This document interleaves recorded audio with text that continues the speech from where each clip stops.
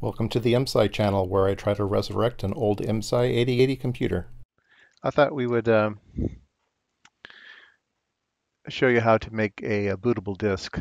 So we have a disk that we're using now in the A drive, and we want to make a backup copy of that. So I've put a disk in drive C, and so now we're going to format and ask for the drive. So we'll say drive C. We're going to make it single-sided, which is 0, single density, S, track number, star, I guess it does everything. Then sector size, I'm never sure about this, so I'll just put in the biggest one, 3. Is it a mini? No. I think mini means 5 1/4.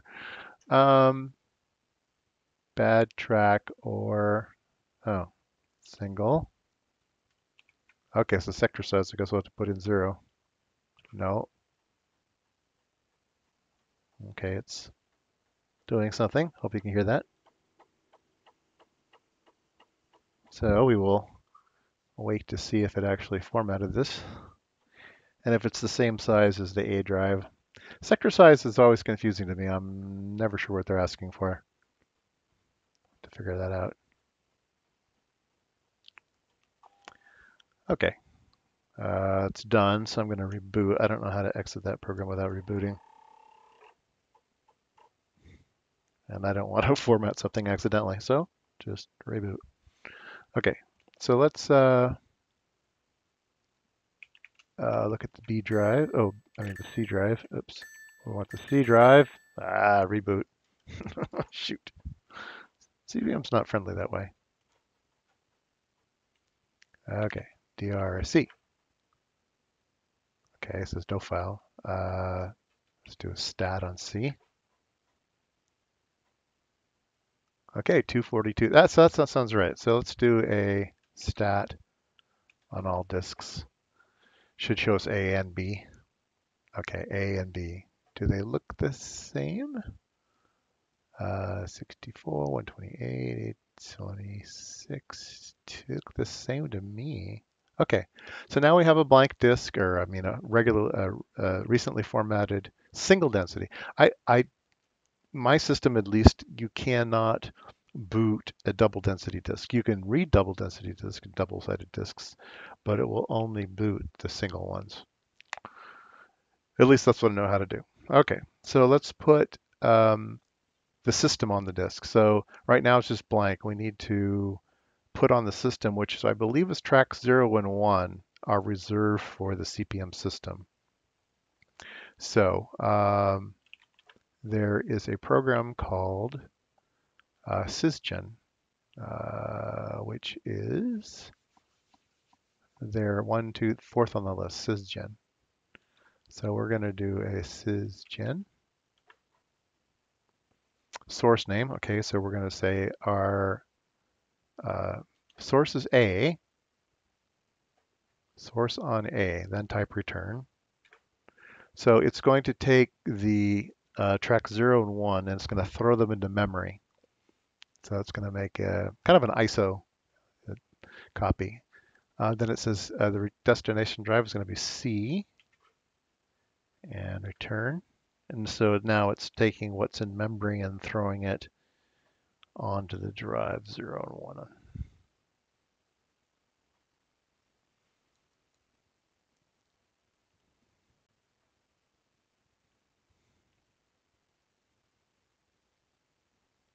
Okay, I'll return to reboot. Return. Okay, so we should have some a system on C, but we still don't have any files over there. So let's take a look at what we have here and what's useful, and we'll copy our useful things over. So I think we want ASM.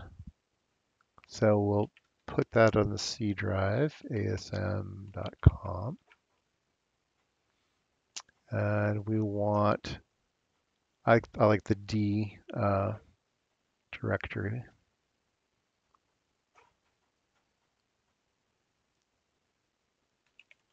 Pip d.com.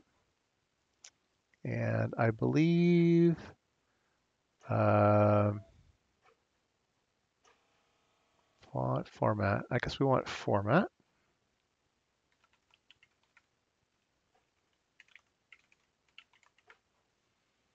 And I like list. It's like type, but it pauses every 24 lines. C equals list. And load, we need load.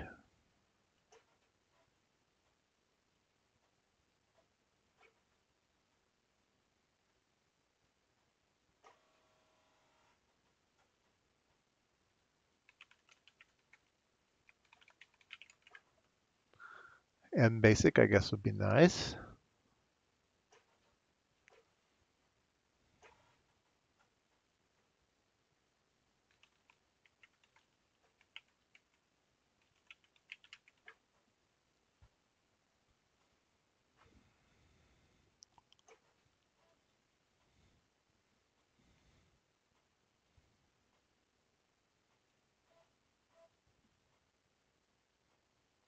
It's a big file, 25K, big for the day.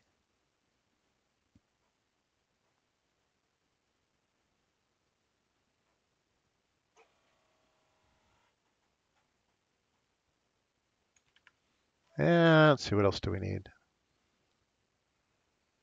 Uh, mbasic, memory read, no. mmap, move, pip, we need pip.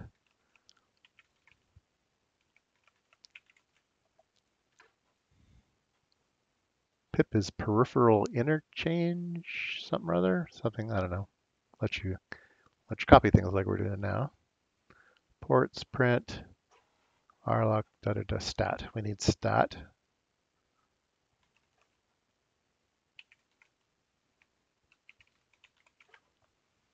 And sweep time, try and load. I think that's about it. That'll be a good working disk. Let's look at the C drive. So now we have those things. So let's take out the floppy in A, and we'll take out C, and we'll put it over into A. And that one should be able to boot. So let's try it out.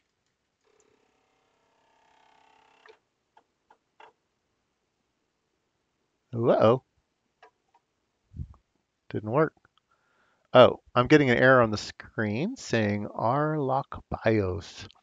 Wow, it's the relocatable BIOS. So I guess when it loads CPM, it looks for that file and loads that into memory. So track 0 and 1 only have part of CPM, and the BIOS is the other part of CPM. So put this back into the C drive, put the old A drive back in. Okay. And we'll copy over rlock BIOS. Rlock BIOS 3K. Okay. So pip C equals relocatable.bios.com.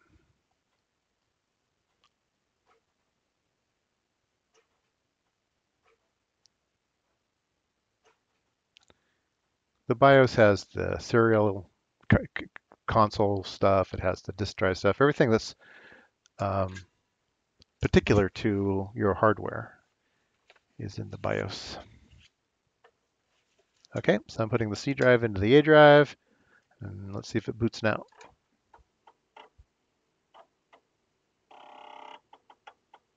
Sounds right. Good. So we now have a new working disk.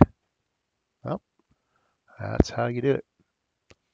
Um, there is other system things. I think you can probably find them online on how to change your CPM from a 64K memory system to a 32K memory system. That's what it means by being relocatable. Um, There may not be a lot online about writing your first BIOS, which is a very big trick. You actually have to take a BIOS as a starting point and then insert your own thing. So if you have your own particular serial card, if you're not lucky enough to have it at address 22 and 23 and actually bit 01 are the right things, you need to configure your BIOS to do those things. And then depending on which disk controller card you have, those have to be separate things in the BIOS. So it's tricky to get your first system up and running. Anyway, we've successfully created a new bootable floppy.